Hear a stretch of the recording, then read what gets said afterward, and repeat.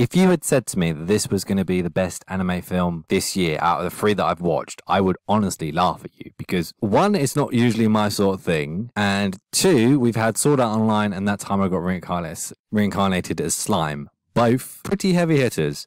But another surprising thing was the demographic for this. Like, everybody in the cinema was a guy, for a start, and they're all around my age, which, for a bit of a rom-com, I wouldn't expect that, but it was a nice surprise. Like, I'm not judging people. They can watch what they want. But let's talk about the film, right? It was awesome. I thoroughly enjoyed it.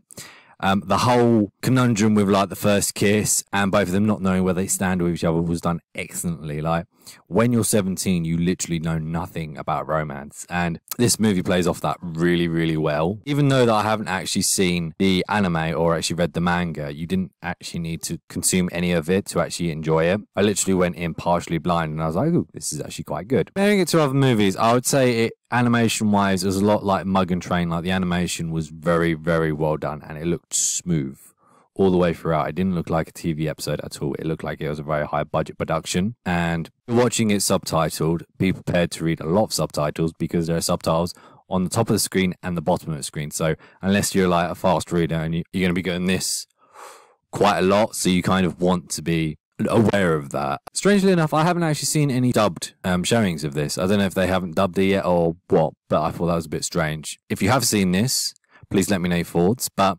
if you wanted to start reading the manga afterwards, you'd want to start on volume 16, chapter 152.